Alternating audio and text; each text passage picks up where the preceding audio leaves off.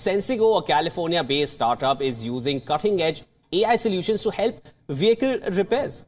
Now launched by German automaker Porsche in association with partners, Sensigo's AI model enables vehicle service technicians to diagnose, resolve and eventually predict repair issues more smoothly. And powered by SenseAI, Sensigo prioritizes diagnostic data, predicts part replacements and streamlines part procurement.